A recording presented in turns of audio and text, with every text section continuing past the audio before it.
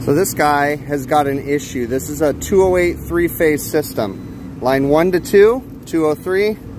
Line 2 to 3, 204. Line 1 to 3, 204. That's fine. Let's go load 1 to 2, 102.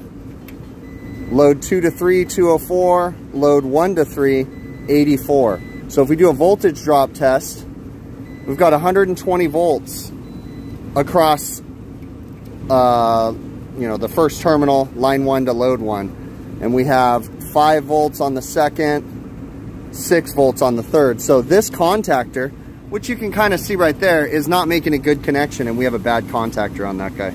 So always check for voltage drop, always make sure.